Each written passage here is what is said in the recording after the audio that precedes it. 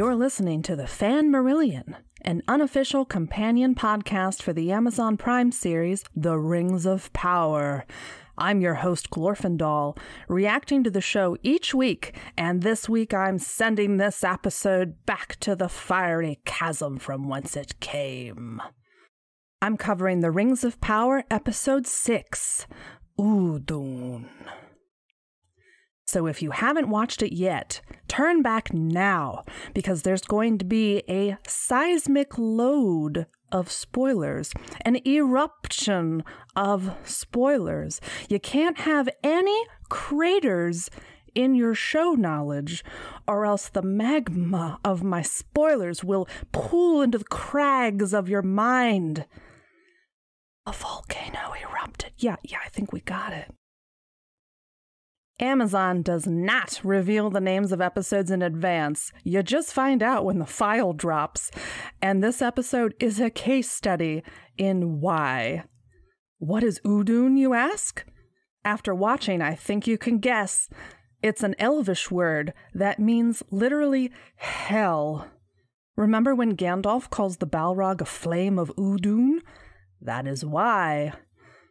I understood it to be another term used for Mordor during Sauron's reign there, but in fact, upon QCing that assumption, I discovered last night Udûn is not slang for Mordor as a whole. It's a very specific, seismically active valley of Mordor. And the lore masters credit this valley as the birthplace of Mount Doom.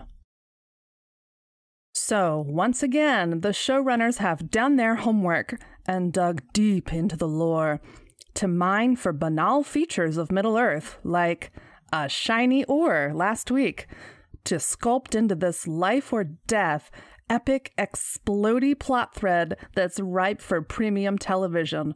It's a skill. Mount Doom can't just be a hot volcano that Sauron forges in, and he chooses his land strategically because it's there. That's basic shit.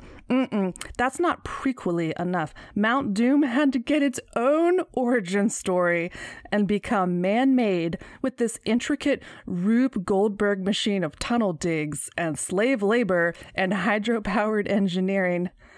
No item or cloth or rock or person is too minor in the texts to invoke the sacred butterfly effect in a prequel in the year 2022. Next week, I thoroughly expect to see the origin story for lembas bread. Like, Galadriel will invent it out on the road, and there'll be a swelling of bassoons and a gust of wind as it meaningfully bakes. She'll be like, "Oh, I'm so hungry. The explosion wiped out the food stores. If only I could bake a bread where one small bite can fill the stomach of a grown man." And Bronwyn will use her healer expertise and say, "Ahaha, I have just the herb that expands in the stomach." Exactly so. But let's get real. All joking aside, I was enthralled this episode, especially in the final 10 minutes. Holy Iluvatar, I rate this episode 1 glass of wine, which is the best rating possible. It means I was so riveted, I didn't need to refill. Although, plenty in the first half made me run through that glass quickly. If things hadn't turned around with Adar's bait and switch in the village, I was preparing to head back into the bottle. I've been wondering where this billion-dollar budget has been, and this week surely used a few wads of bills. And this is a first. 2 amazing episode ratings in a row. Until now, I've been very up and down from episode to episode, but here, as we approach the finale, things are picking up and threads are coming together, moving forward as teams and answering questions. With only 2 episodes left, will these escalations continue? Only time will tell. Let's go forth and sink our Uruk teeth deep into it, shall we? When we left off with our heroes in the Southlands last week, the orcs were marching up the hill and the Southlanders were holed up in the watchtower with slim to no solutions prepared. In the time that's passed, the gang decided on the strategy of flee, which I like, while Arondir elaborately home alones the place. Now, this watchtower, I thought elves were supposed to be superior architects, making the entire weight of a tower reliant on one rope pulley. That seems like horrible design and would pass a whopping 0 inspections. How has this tower even been standing for as long as it has with such a Death Star level weakness? But it looked good for Arondir's big moment at the beginning of the episode, and we're here for Arondir. Watching Adar's Wave 1 go up in smoke was also a thrill, so #worth it. But the next day, the Southlanders are taking advantage of that daylight window to prep for the next inevitable attack. By the time the orcs come again, I couldn't help but think that these Southland folk have been up and operating at like an 11 for a full 2 days and nights, or more at this point. Like, there's no way they're fit for battle. I was tired just looking at them. But there they go. I want to acknowledge that throughout Season 1, the script has truly inspired moments where it hits that Tolkienish mixture of wisdom and natural wonderment that it's aiming for. Case in point, Arondir and Adar both burying the fancy seeds before a battle, and how Arondir soulfully explains that reasoning to Bronwyn. Beautiful. Very Tolkien. If I didn't know better, I'd suspect that was straight from one of the books. It was nicely done.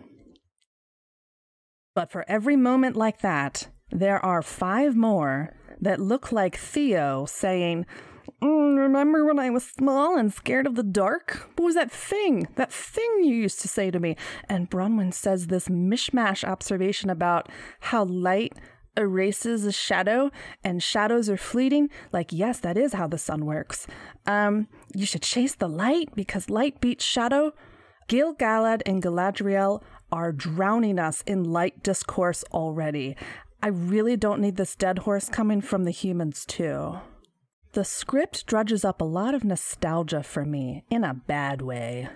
It threw me back to being Theo's age again, meeting fanfiction people on the web, and setting times to link up together late at night in whatever fucking time zone we were in, and we would designate characters. And then we would roleplay dialogue and little asterisk actions as our characters. And we would co-op fanfic together for hours. And the reason I bring this up is because Bronwyn's Shadow and Light speech sounded like it was taken directly from my 2001 MSN Messenger chat archive. This is how someone reaches to capture a Tolkien manner of speech and fails. When I watched the episode a second time, I was multitasking, so mostly I listened to the episode, and there's a solid 25 minutes or so that are just dogs breathing into a Foley mic to make the orcish huffing and puffing. Orcs are a lot like pugs, like the tiniest steps are exhausting. They gasp for air just making eye contact. This episode was a visceral Halloween horror episode. The orcs attacked twice. Arondir bested them twice. And then Adar outmaneuvered them in the end twice. Everyone was very busy. Twice. It was the goriest and most action-packed yet. I hope this assuages the complainants online about the lack of big Jackson-type battles. But do these people forget that sweet slave pit fight with the chain whip? Or the fact that it's a whole season of TV, so why would we need battles more than once a season? Maybe I'm just a lover of a slow burn, but I don't need more than one battle a season, guys. And I hate that people are forcing me to use the term slow burn with this show because I feel like the Numenor stuff especially was very two-dimensional and simplistic and rushed. What happened in Numenor over 2 episodes should have taken the full season to really find some nuance and texture and have decisions feel like they have real impact. Anyway, that's my 2 cents on pacing. The entire internet disagrees with me, so fine. we'll agree to disagree on the pacing. But anyway, here, have your fucking battles. Have them. Twice. Now stop complaining that there's no battles, please. And the blood. The horror movie technicians were working overtime this week. The endless eyeball blood that dripped into Arondir's mouth. Bronwyn's gaping flesh wounds just oozing ounce after ounce. This was so gory. I loved it. And I don't care for gore usually, but it's okay in fantasy, in the right spots, I guess. A gut punch for our villager heroes comes about halfway through the episode. The orcs let them feel like they've won so that they come out to inspect the dead, only to remove some helmets and discover they killed many of their fellow townspeople who defected to Adar a few days ago in fear of their lives. So the Southlanders from these villages here by the Elven Watchtower have been doing a little accidental kinslaying. See, loreheads, we got our kinslaying after all. It just looks different. Suddenly, the menfolk don't feel so good about their victory, and the rest of the orcs come out of hiding to reveal their true intentions in the second half of the episode. And that reassured all the armchair tacticians watching at home, myself included, who heaved one big communal sigh after spending the first 25 minutes yelling at the screen like, why are all the orcs just coming head-on in a pack instead of encircling the village? And why do these orcs with night vision need to announce they're coming with 100 torches? Touché, Adar. Adar followed the villagers' playbook and did a bait and switch right back at him. What's good for the goose is good for the Adar. This time, it was the villagers who underestimated the orcs. And because the orcs look so incredible, I'm going to keep giving kudos to the costume, prosthetics, makeup, etc. These orcs are such an improvement over the horrid CGI monstrosities of the Hobbit trilogy. These orcs are a joyous return to the practical wonderland that was Lord of the Rings creatures. Please and thank you. And speaking of pleasing the crowds, our equestrian lovers will be pleased this week. We finally saw the Númenórean horses in their multitudes and all in formation, galloping beautifully across the plains in their Sunday best, with their hair braided and their cute helmets and their matching saddles. These are fashion horses. I don't care one way or the other about horses usually, and even I was impressed with these beauties. The Jackson movies went all the way on horse riding and training for the actors. This episode felt like an attempt to tap back into that energy, that power and grace of the cavalry. Horses are such a core tenet of the fantasy genre. It's rare you see a big fantasy epic anymore without a lot of equestrian focus. Then there was that riding and spear stunt that Halbrand and Adar do towards the end, where the horse trips. I laughed out loud when the camera made a purposeful pan over to the horse and the horse just shrugs and got up and wandered off, and the camera was there for like a full 3 seconds, so there was no doubt the horse was fine. I was like, right, yes, the fans need to know that the horse was okay. Fuck Adar, he can break all his ribs, but I need to see that horse walk off set and dust himself off.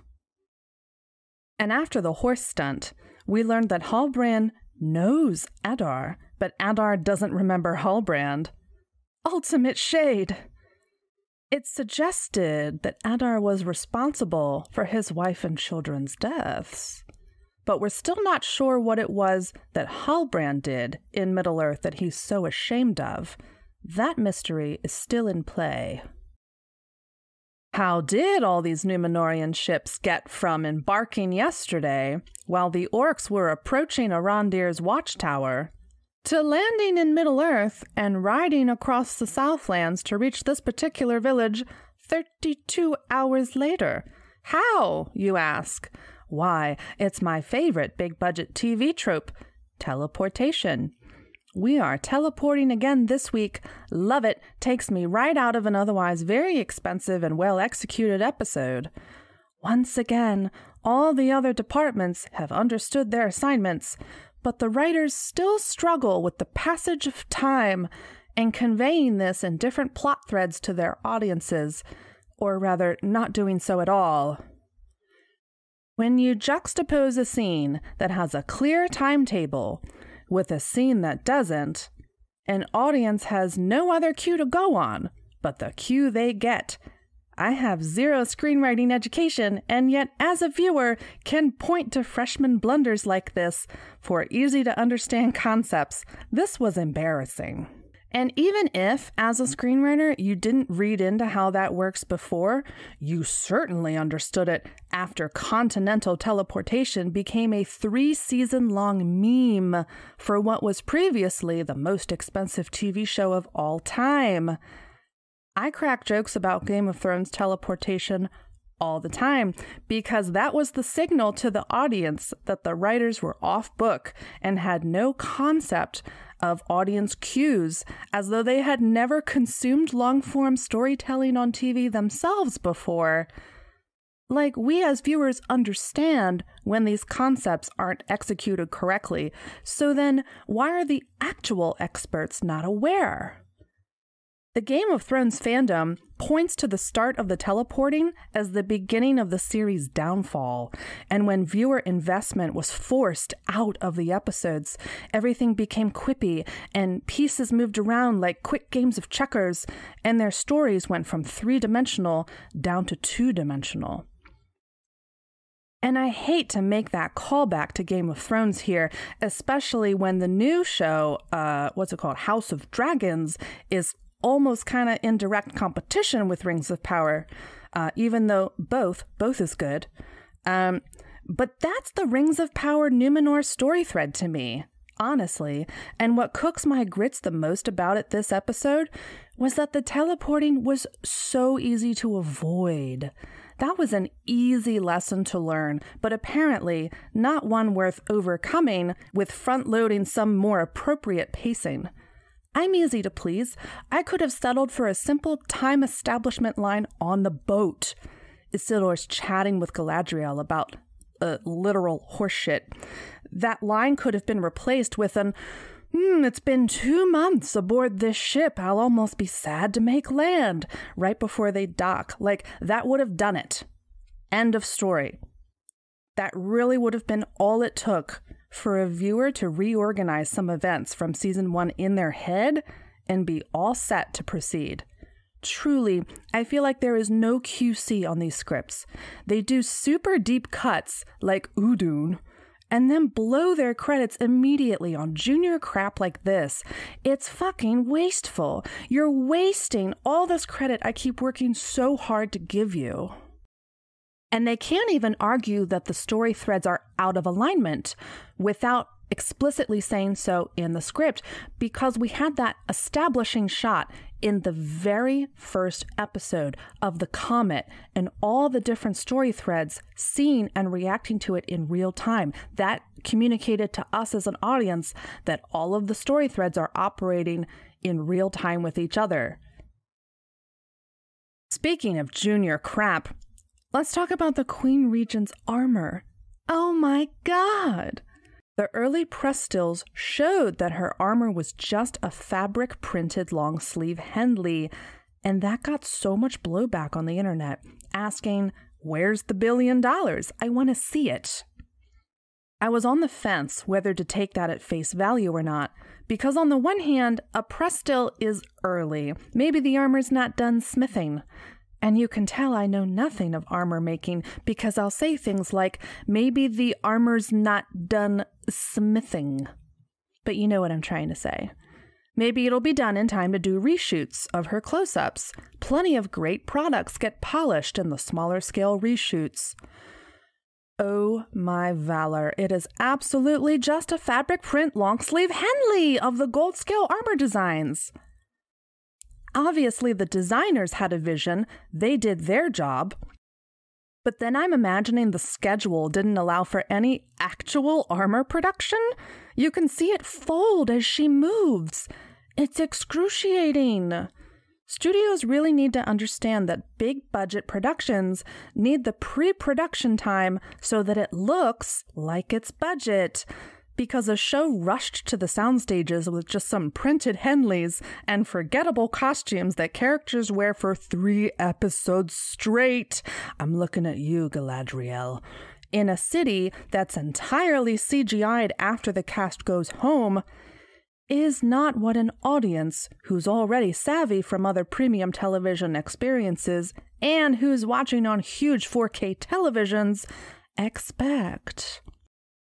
This is especially true about a show whose initial advertising hinged on this being the most expensive show ever made.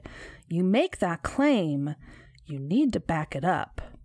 Because fans throughout Season 1 have not been shy in pointing out that the Peter Jackson trilogy, with only a fraction of the Amazon budget, nailed so much more practical design and execution 20 years ago, I might add. Pre-production is essential. Now, I want to get into my man Adar. Or Adar. I say it differently every time.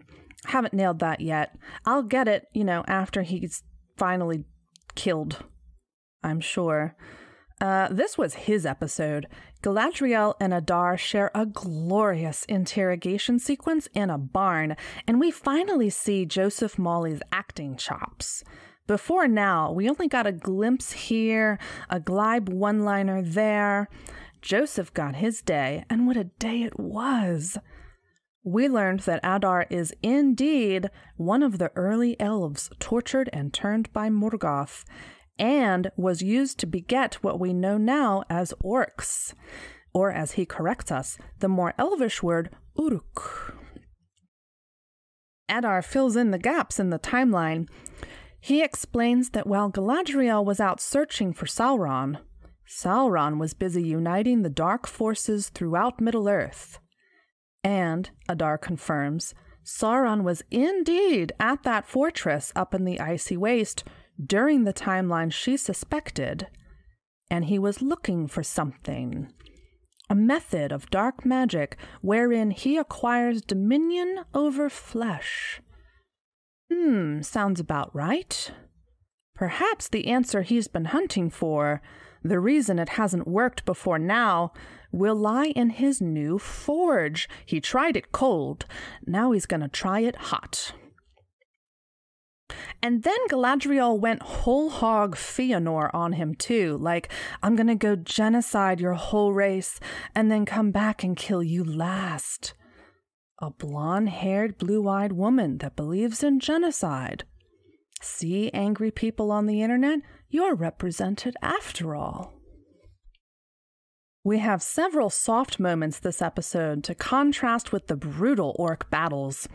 First up, Arondir and Bronwyn finally kiss after she helps him to plant his seed.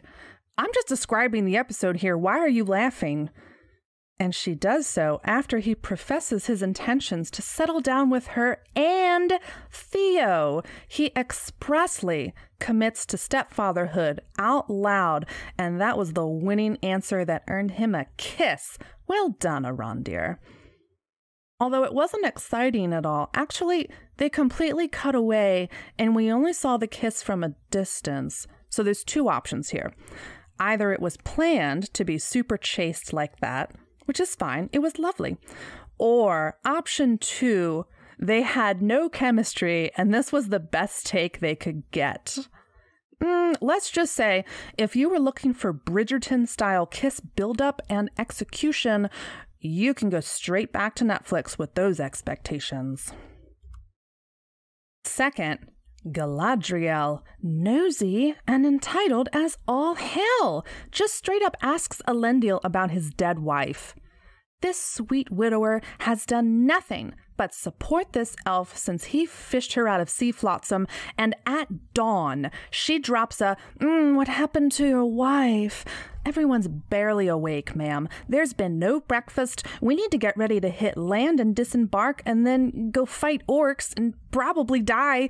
You want to bring my dead wife to the forefront of my thoughts this morning at this here sleepy sunrise? Okay, you know what? All right, listen, I'll tell you what happened. She drowned. Mic drop. Elendil just walks away. Devastating. Now do you feel like a big commander, having upset the general right before battle? What's wrong with you, Galadriel? You knew she was dead. Speaking of Galadriel's unmanaged baggage, she and Halbrand share what I'm choosing to define as a moment of friendship and hope where they teach each other that there is life after trauma and loss and warfare. And together they will encourage each other to continue to step back from that ledge, my friend. That is my willful, hopeful reading of that hero-to-hero conversation on a log. I know every single soul was shouting, "No!" at their television. Do not do that, Amazon. I would do anything for Second Age lore, but I won't do that. I know every showrunner likes a love triangle, and so Celeborn could be made to compete with someone next season, but no, not that. And if we all say it out loud 3 times, maybe we can get that energy to manifest and just make sure that the next 2 episodes are not that. And then the end of the episode arrives. There's laughing and drinking. Numenor and the Southlands have met. They're having a nice lunch. The Southland has a king again. Hurrah! I didn't realize claiming lordship over 1,000 square miles of very fertile, valuable land that's already inhabited was as easy as carving a medallion and asking a rich stranger to vouch for you. Halbrand's kingly acquisition had the energy of Michael Scott just standing up in the middle of the office and shouting, "I declare bankruptcy!" I guess I always expected it to be fairly simple, because the Southlands are shown to be just a collection of villages monitored by the elves. But if it was this easy all along, I guess I'm just confused why someone else with ambition didn't try it long before this. Before 23andMe, who the fuck even knows and can QC a lost line of kings? It worked for Aragorn because an entire army of ghosts served as his 23andMe confirmation. But who's vouching for Halbrand? No one, really. Nothing at all. A medallion he carries on his belt that, as he quipped in his own words, he could have just stolen from someone. But all right. Whatever, it's fantasy. That's how it goes in fantasy. No one needs proof. Everything is a lawless wasteland, except for when it isn't, at the discretion of the author. So, cue the ending. You expect the credits to roll. Or, if you're watching the little progress bar at the bottom, you see there's a few minutes left. You might think, we'll cut to a check-in with one of our other locations. Or we could go see Elrond, or Gil-galad, or we could check in on Durin, or Disa, or we could go see the Harfoots. We could check on Nori, or Gandalf, none of whom were in this week's episode, actually. So maybe we'll just peep at them here at the end. Theo's unwrapping the sword hilt bundle and realizes Adar swindled them all with another underhanded bait and switch, and you get excited a little bit, but you're still expecting the credits to roll. That's when the screen pans to ragged old Waldrick being tricky-dicky, and you were already half out of your chair, ready to go to the bathroom because you had to pee and you thought we were done. But the music starts to swell, and the sword hilt does something and you go, oh shit, and you sit back down and you hold that pee. You hold that pee because then you see a grayed out form of a volcano and you point at it and you go, there, I see it. I see it. And the sword goes all the way in and turns like a key, just like Arondir said it was. And the waterways burst. The rivers released on those. Oh shit, that's when the tunnels and the trenches were for. Where are they all going? Oh shit, they're all heading straight to the volcano. Ah, they're all gonna go into the magma. The magma's rising. Holy Eru, they're gonna do it. They're gonna do it this episode right now. They're gonna do it 2 episodes before the finale out of nowhere. Nobody, not one soul said this was happening tonight. Oh, I just saw it bubble. Oh yeah, there it goes. It's going up and out. We're erupting. We're spewing lava. We're launching fireballs. It is full-blown Vesuvius out here. And so many people who just survived a 48-hour siege by orcs are snuffed out by volcano detritus. It's a veritable trebuchet of fire and brimstone. Oh shit, that was just the appetizer. Now there's a tidal wave of fire and smoke billowing across the plain like Judgment Day. And the music is swelling. And I'm trying to figure out if this was Sauron's machination with the sword thing, or if Adar was the engineer all along who set this up. Oh shit, like half these people have been killed by Adar's big plan. This was his whole plan with the trenches and the key thing. He did it. There's a volcano. It erupted. We are gonna be forging soon. The credits roll. The choir starts. I finally pee. We'll talk all about where things go in Middle-earth from here on the next episode of the Fan Marillion. And now, this week's trivia question. How many forges could a Dark Lord forge if a Dark Lord could forge forges? Well, we just found out. 1. Celebrimbor up in Eregion is building that fancy new style of forge for the elves. Recall his explanation to Elrond was that it will reach new, unprecedented temperatures, thus opening up new avenues of metallurgy. Sauron has taken a less scientific and proper approach to the same goal, turning instead to the most unpredictable, but at the same time the most powerful of all forges, Mother Nature. The trivia question is, what is the Elvish name for Mount Doom, seeing as Mount Doom was absolutely the star of the show this week? Well, fans of European metal music might know this answer immediately. The Elvish name for Mount Doom is Amon Amarth. Thank you to everyone who joined us on Twitch TV on Thursday for Fan Marillion's Tolkien Trivia, where we played questions for The Hobbit. Join us on Twitch every Thursday before the episode at 9 o'clock Eastern Time. We'll pregame together and help you stay awake for the Rings of Power episode to drop. Next week's trivia theme will be the Two Towers. This includes the novel, the Jackson film, and the relevant section from the Bakshi animation. And now for our vocab segment. Instead of looking ahead at new words this week, I want to look behind.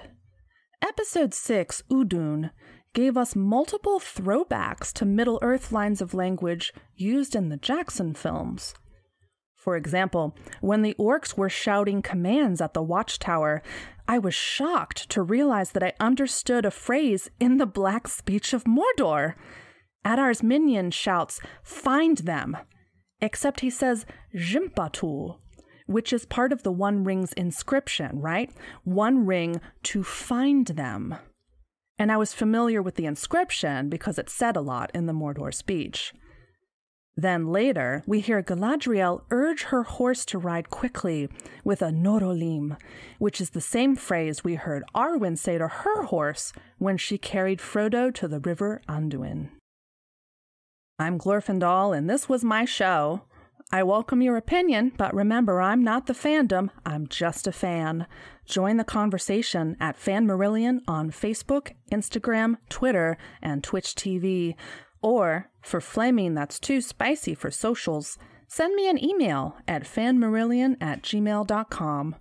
Please subscribe, rate, and review this podcast wherever you get your podcasts.